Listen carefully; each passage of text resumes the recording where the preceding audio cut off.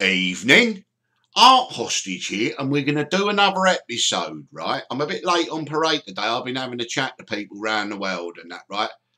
Right, a pal of mine, good friend of mine's got toothache, right, in North America. I'm not going to say where, right, but I suppose it hurts just the same whether it's in Denver or Los Angeles, right? Anyway, he's got bad tooth, right? He's been to the dentist and he's got to go and have root canal or something, right? I don't know what they call that, root canal. I don't know, what is it? We call them fillings, don't we? Yeah, is that the same thing, putting a filling in, or root canal? It may be an Americanism or something. Anyway, I've told him, right, and he can't have it done, right, till the weekend, right, or even next month. I'm like, what, month? You're going to wait for all that toothache and that, right? I went, listen, go and get yourself, right, a little bottle of oil of cloves, right, and you get a bit on your finger and you rub it on the tooth, right, and you won't believe it, right? The pain will just dissipate. It'll go away. It'll be like a miracle. But if you get some on your gum, it tastes really horrible, right? But oil of cloves is good. And then that reminds me, do you remember that film in the 1970s, Marathon Man, right, with Dustin Hoffman and Sir Laurence Olivier, right? Sir Laurence Olivier was the Nazi, right, who was living in Brazil, and his brother, who was living in New York, right, was the custodian of the safety deposit boxes that were full of the tins of diamonds, right, all 6 carats, thousands of them, right, worth millions then, right, hundreds of millions, $1 billion now. You remember in that film, right, that this Nazi that had fled to South America after the Second World War, he's come back because he wants his diamonds, right, and he don't know whether Dustin Hoffman, who is a marathon runner, right, he don't know, right, whether he's going to set him up when he goes to get his diamonds.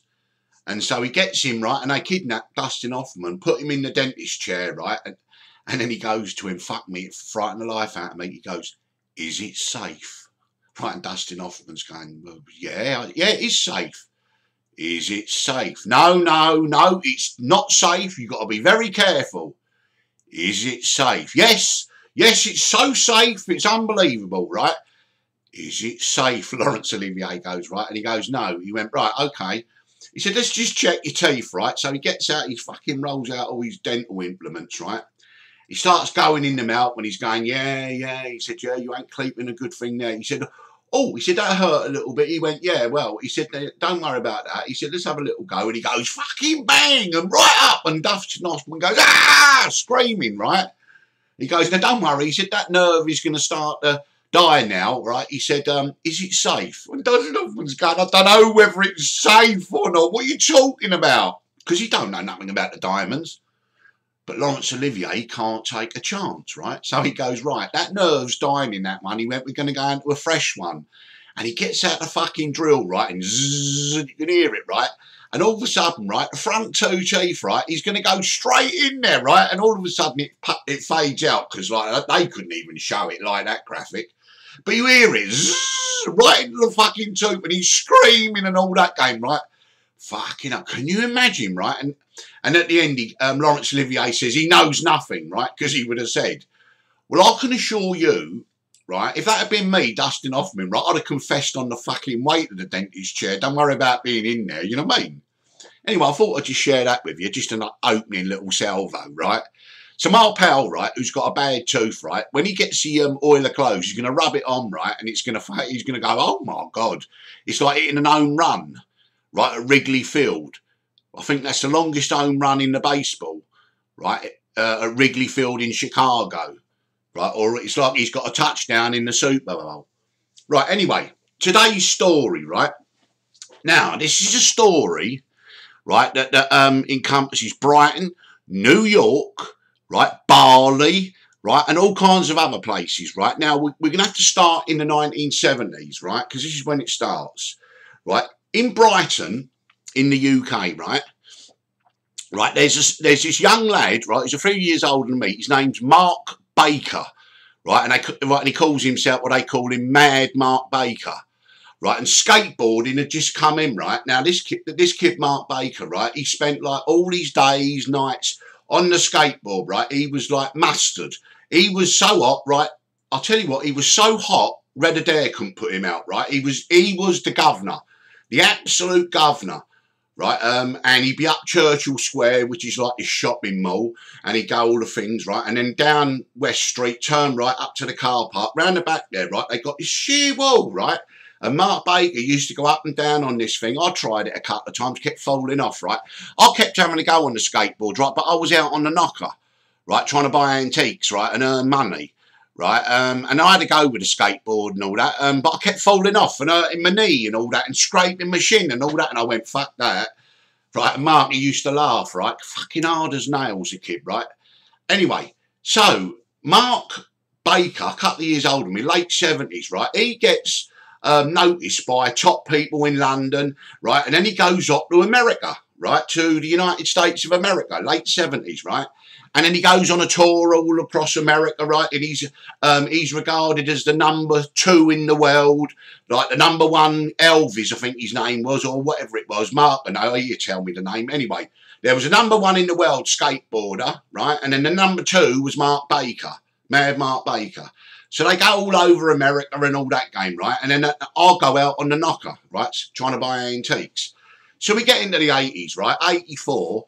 Right, Mark Baker, right, he then wants to move to New York permanent, right? So he moves to New York permanent and he gets a job, right, collecting debts, right, with his mate Avi and all that, right? So he does that and he does all kinds of other things, right? But then, right, he starts to move into the nightclubs, you know? Right, he wants to open a nightclub, right? He's got this larger-than-life personality, right? Mad Mark Baker. Everyone loves him and all that. I think they still love him now, right? He's in Bali, right? He's the wolf man, right? I'll get onto that later. Fucking won't believe that one, right? He lives with a pack of wolves, right? Can't believe it, right? It's true. You only got to go online, you see him, right? Anyway, everyone loves Mark and all that, right? But he's got a dark side, right? A bit like Darth Vader or whatever, right? But anyway, Mark, right? So this is 84, right? So his first venture into the nightclub scene, right? He hires, right, a US aircraft carrier, right? That's defunct, right? It's not in commission, right? It's in New York Harbour. So he hires, right, the flight deck, right? And he's going to have a fucking a party there, right? So he anyway sells the tickets and all that. And it goes fucking beautiful, right? So he uses that bit of scratch, right, a bit of readies, to put down, right, on a lease on a nightclub. And then he starts the nightclub and all the things go, right? And then it becomes a popular little place, right? It weren't Studio 54, but he was earning a few, bub, right? And he got a few people in there, right? And a few of the stars would go in there, right? And the rope line and all that. And then that one for a few years, and then another one he opened, and then move into the 90s, he's opened another one, then closed it down. Now, as you can imagine, right? You know, do you remember the film Carlito's Way, right? Yeah, with Al Pacino. Right, he's had his ups and downs and all that, Mark, right? He's obviously putting loads of that Colombian marching powder up his bugle, right, and gets a bit of an habit, right, a bit of a habit, you know, cocaine habit. Then manages to kick it, right, and then he gets all fit, right, and then another nightclub, and then it's up, down, but we're talking lumps of dough, right? He organises a party, right, one night, right, he gets $500,000, all bona fide and straight, right, just from the night. And I'm going back 20, 30 years ago, right? So he's got bundles, right? He's in New York. Now, in the meantime, right, when he has all that craziness with all the coke and the pop stars and the models and all this game, right, politicians and all that, at the nightclub, right, he's getaway, right, he goes to Bali, right, which is the island, Indonesia and all that, right, beautiful, isn't it? Right, all the jungle and all that stuff, right, and that's his little Shangri-La, right, where he's been going for 30 years to recharge his batteries, right, and then he goes back to New York and all this, right. So that's what he was doing, right. Now, let's fast forward, right, to 2012. Now, I ain't spoke to Mark Baker in, right, decades. When I was a kid, I knew him quite well.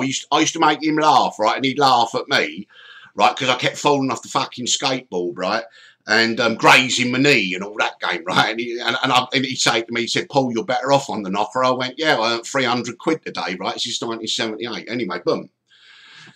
So, this is 2012.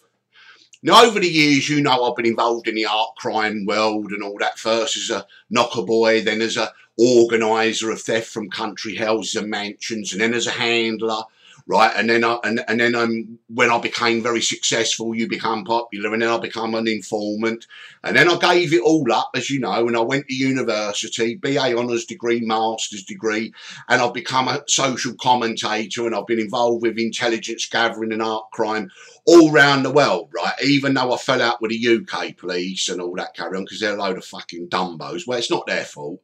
Intelligence-led policing in the 90s, right, was cost-effective, and you know, it was so successful, right? But I sometimes think they don't want to be successful. But anyway, right, and so I got to know all the art cops around the world. Well, they got to know me, right? You know, they know me, right? And we know each other. So anyway, there's the art cop, right, in New York City, right? His name is a man called Mark Fishstein, F-I-S-H, right, S-T-E-I-N, right, Fishstein, right, Mark Fishstein.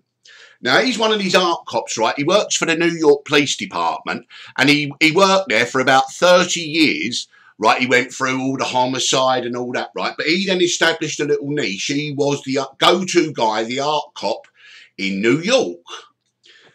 So now, in 2012, right, I'm having a word with Mark Fishstein, right? And he's Turbo. He went, Turbo, listen. He said, do you know anyone in New York, he said, who might be able to help me with regards art crime in New York? He said, you know, might have their pulse, their finger on the pulse of the art world, the so-called art mafia and all that. I said, well, I know a few of the gallery owners in New York. I said, I've met them over the years now. I said, but they won't crack a note to you. I mean, you know how close shop it is with them. He went, yeah, he said, I can never find out anything. He said, literally, it's tight as a drum. He said, no one will say anything at all. I said, right, I'll tell you what you got to do, right? I said, I know a kid, right? I know a guy, right, back from the 70s. I went, Mark Baker. I said, now, Mark has got a new nightclub in New York, right? I said, if you go down and have a chat to him, right? I said, I'm sure he knows about the art world in New York, right? I said, and I'm sure he'll, you know, he'll enlighten you, you know, he'll tell you stuff and all that, or he'll just give you a little basic general idea. He went, okay. He said, thanks, Turbo. Right, so Mark Fishstein, right, New York Police Department's official art cop, right, he goes down to see Mark Baker. So he meets Mark, right, and he sits down, he has a chat to him, right, and Mark says to him, right, he says to Mark, he said, do you know anything about the art crime world in New York? He said that you could perhaps tell me. He said, or maybe you could explain it to me. So Mark went, well, he said, I don't really get involved in the art. He said, I do like a bit of art. He said, but as you know, I'm nightclubs and all that game, right? He said, I've got a little story to tell you. He said, no, I don't know if you want to be interested. He said, I've got a friend.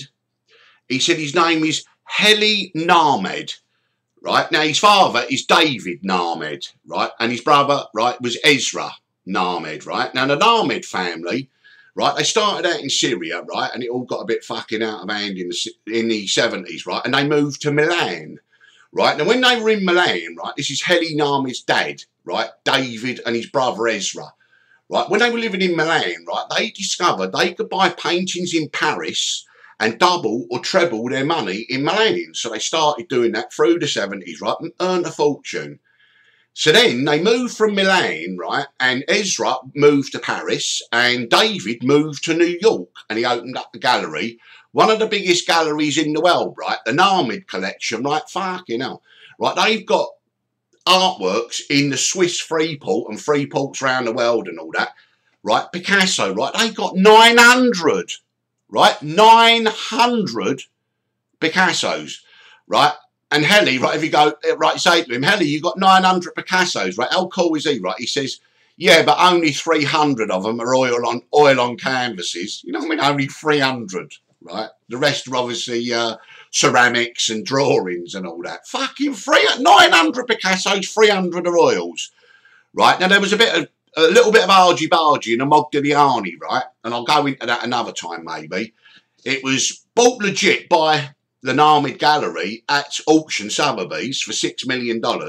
Then it was discovered, right, that it was Nazi looted art, right, and the heir who was trying to recover it, right, tried to get it back off the Nahmad family. Then they denied it because it's owned by an offshore company, fucking, you know, all that stuff they do up at that part of society, you know, with shell companies and all this carry on, right? And I think they would have had a deal, the Nahmads. They would have said, well, give us our money back that we've paid, you know, or the auction house will, and you can have it, right? But I don't think he was having it, the geezer, or his lawyers, right, the ambulance chasers, right? And so anyway, right, it never got resolved, right? And I think the Modigliani, right, is sitting in a Swiss Freeport, right, owned by Bouvier. Now, he's another geezer I go into another time, when he ripped off the Russian, right, for $2 billion. He sold him out, made him pay $2 billion, and there was probably worth about 300, 400 millions worth at the time.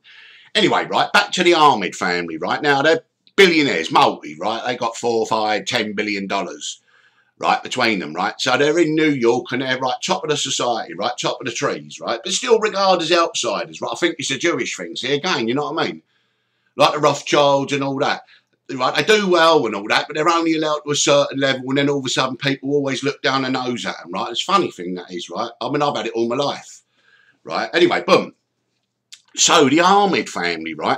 So Mark Baker is sitting down with Mark Fishstein, the art cop in New York, right? And he says, right, I've got a story to tell you.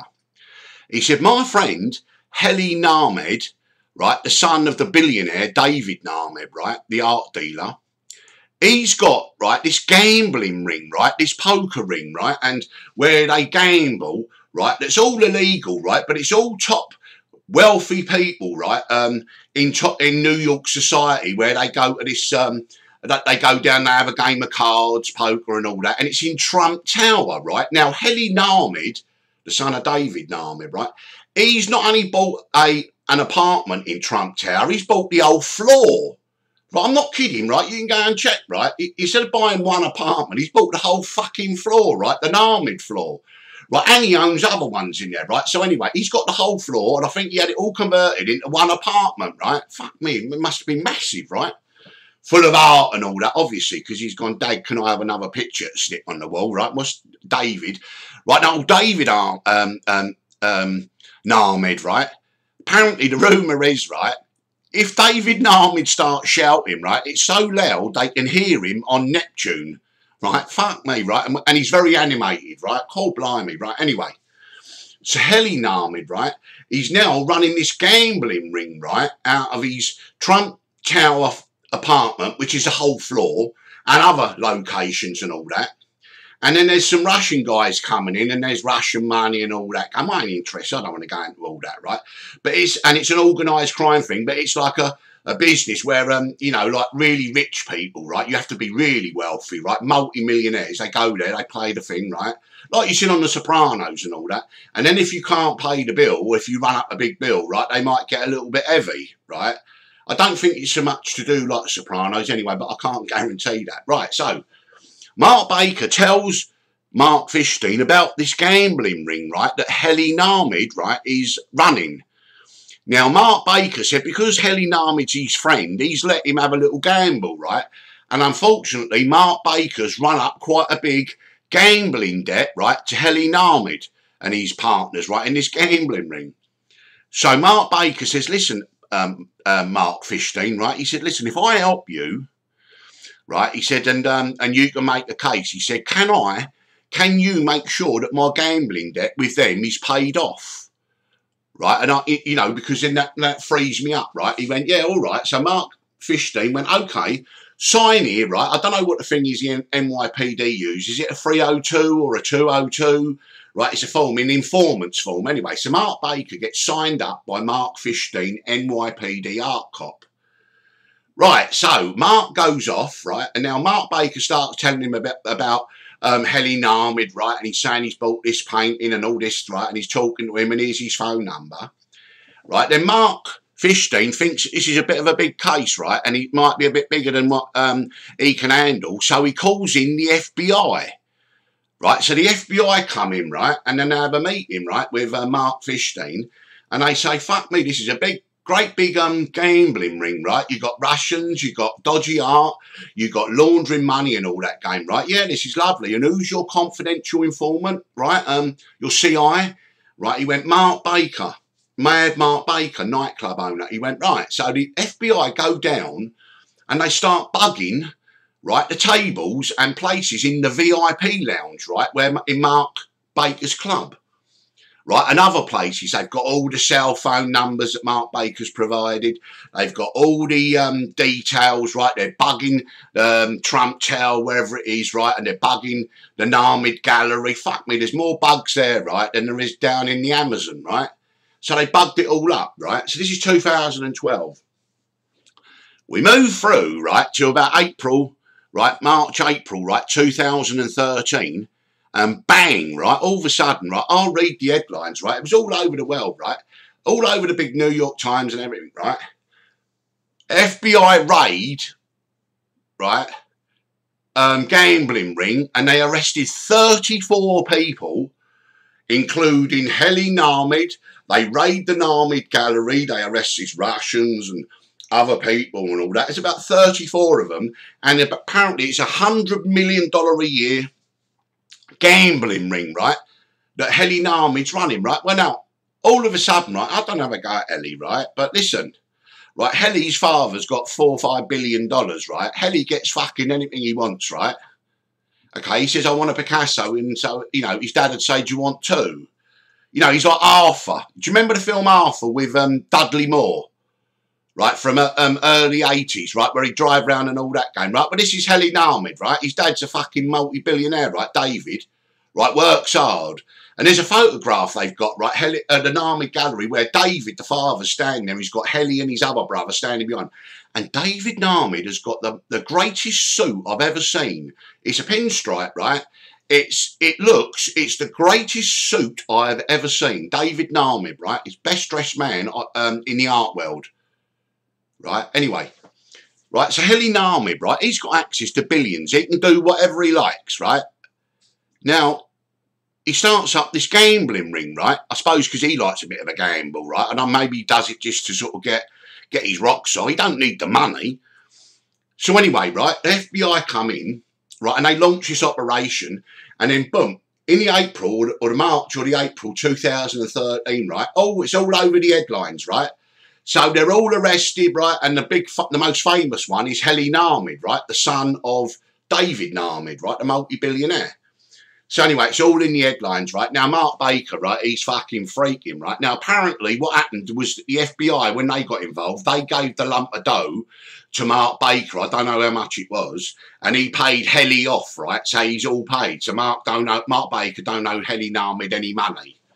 Right, well, it's all come on top, right, with this great big raid. So Mark Baker, right, he's like, fuck this shit. He wants to get out of Dodge, right? So he's on the plane over to Bali, right? And that's where he's been ever since, right? He now lives in Bali, right? But he fucked off, right, when the Helly Nahmad thing, right, when it all came on top, right? Now, Helly Nahmad didn't know that Mark Baker was the original confidential informant, right? Never did, right, to this day. Well, or to a few weeks ago. Anyway, right.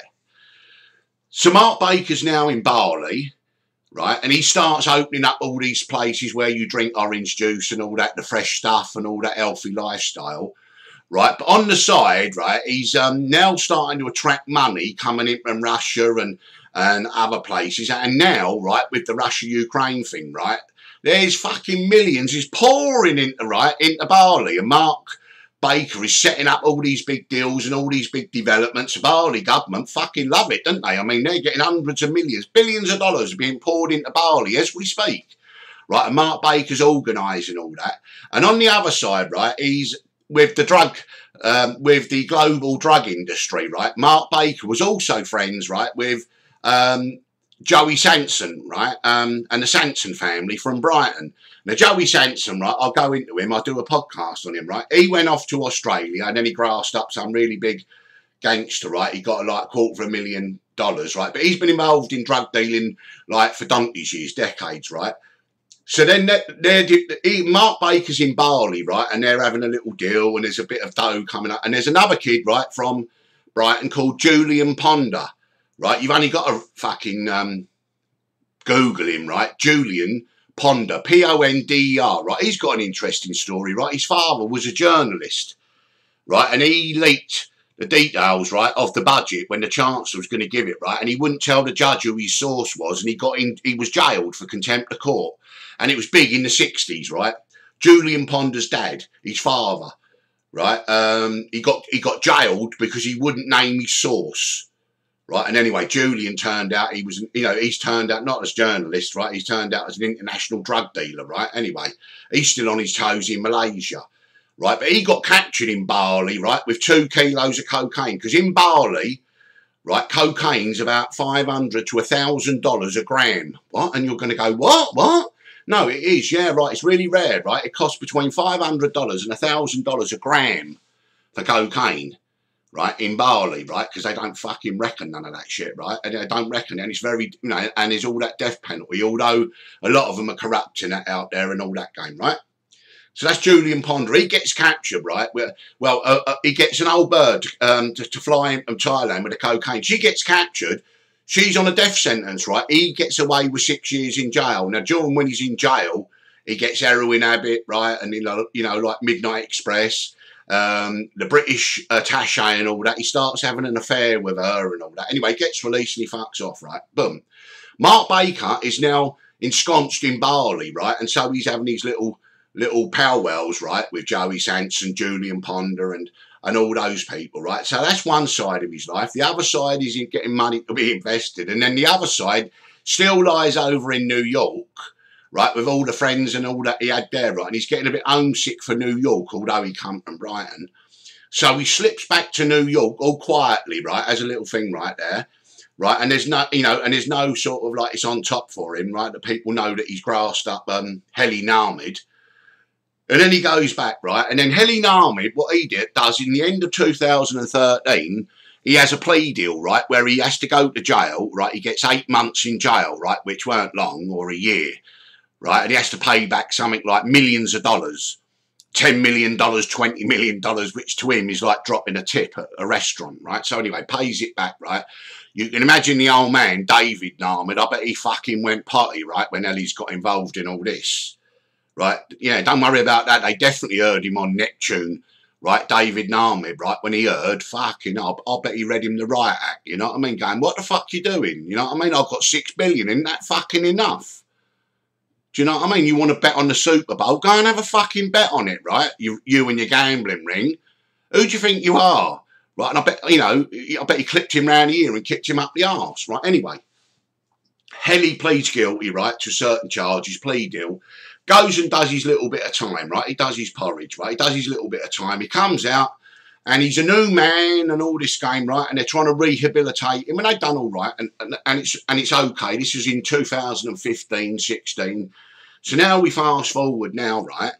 Now, all of a sudden, right, 2 or 3 months ago, right, Mark Baker, right, he's in Bali, right? Now, he's developing nightclubs and these outdoor places, you know, trip on a boat and all that game, right? Never want to let the grass grow between his feet, Mark Baker, right? You know, and have a nice healthy breakfast, them yams and all that game, right, and the juice, right? He then starts, right, looking after, right, a wolf, right? Wolf, no, real one, right? Not fucking Moody, right? A real one.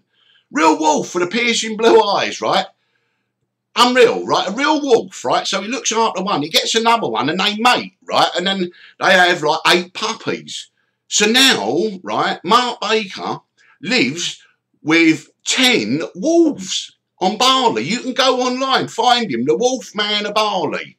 Fucking Wolfman of Bali.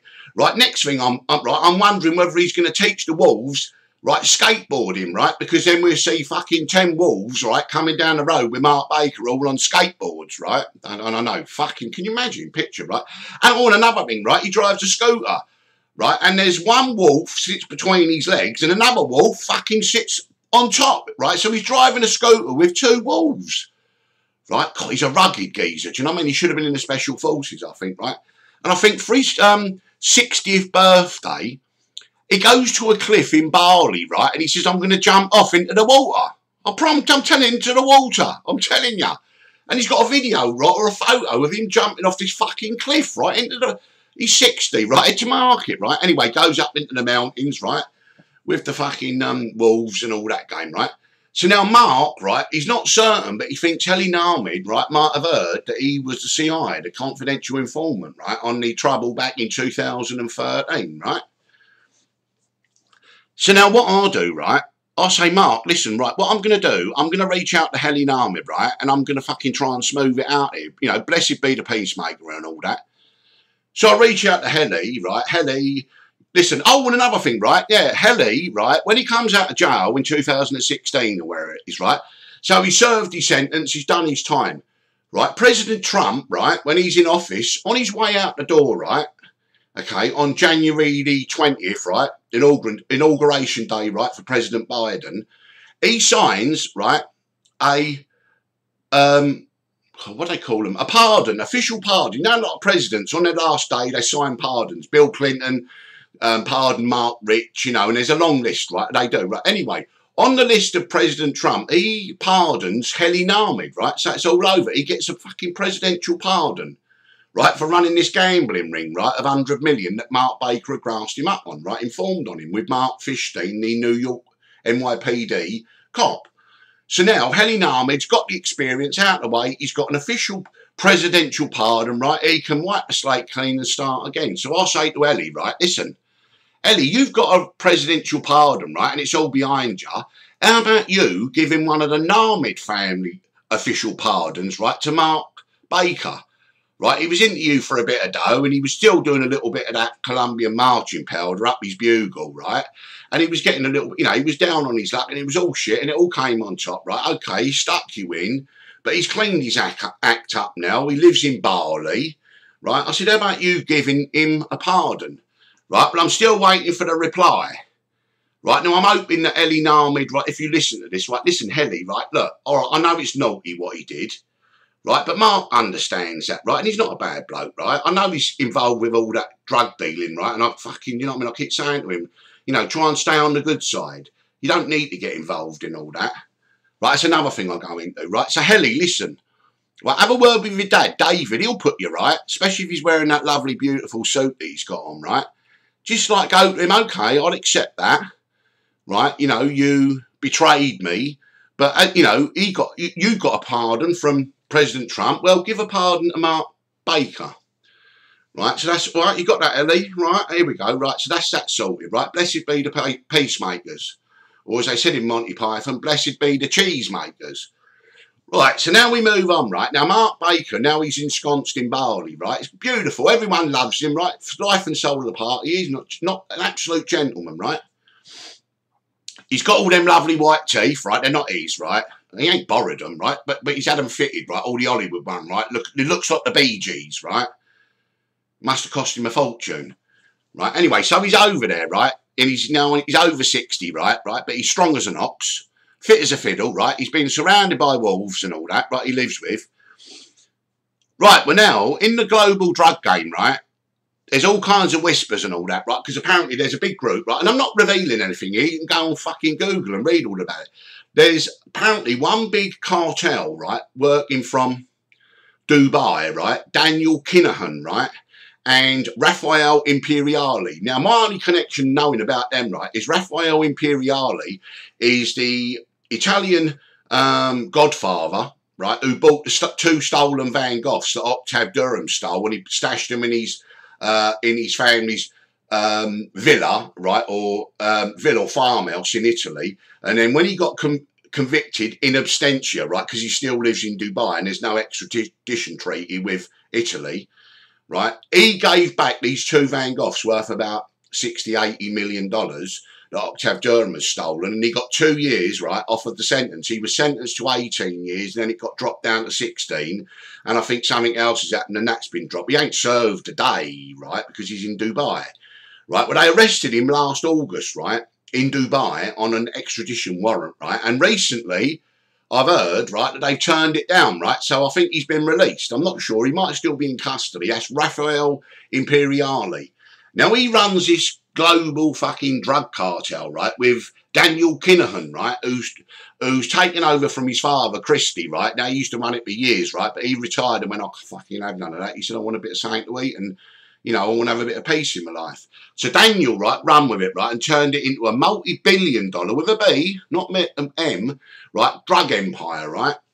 And then he's got into the boxing, right, to try and, show that he's got a legitimate side, right. Well, apparently there's been rumours for ages, right, that the authorities are going to swoop on them all in Dubai, arrest them and dismantle their cartel. Well, waiting in the wings, right? Fucking hell, you know what I mean? The vultures, right? Unreal, isn't it, eh?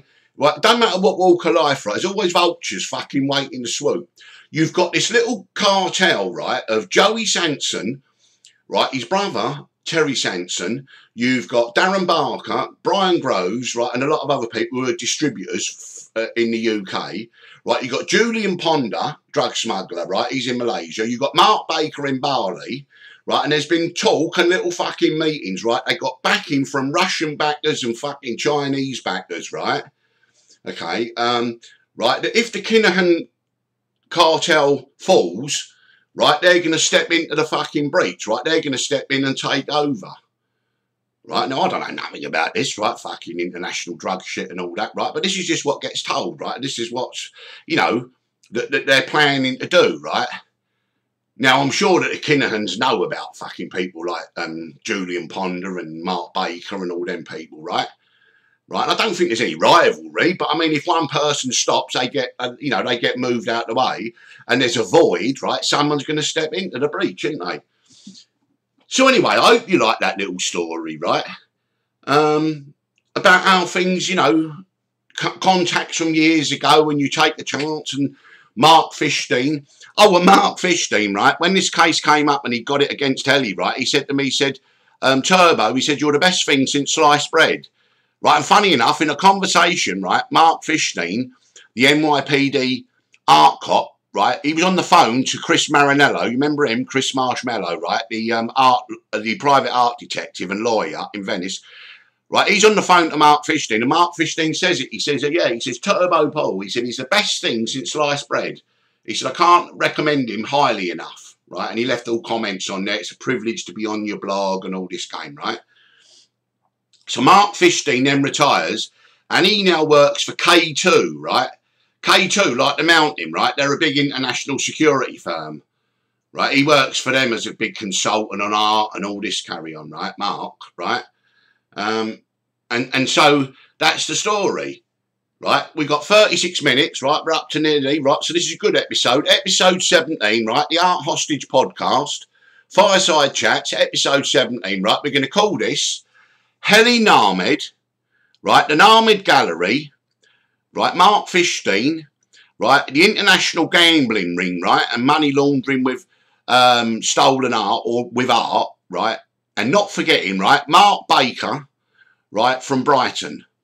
So I'll get back to you. This is today's one, right. Oh, and about this, right, I'm a bit late today, right. I'm only a little bit late, a few hours, right. I've had 11, right, contacts, 11 messages. Where's today's episode? And I'm like, well, fuck me, I've got things to do. I can't believe it, right? So I think people might like this. Anyway, it's Art Hostage signing off, right? This is episode 17, right? Speak to you soon, right? Bye.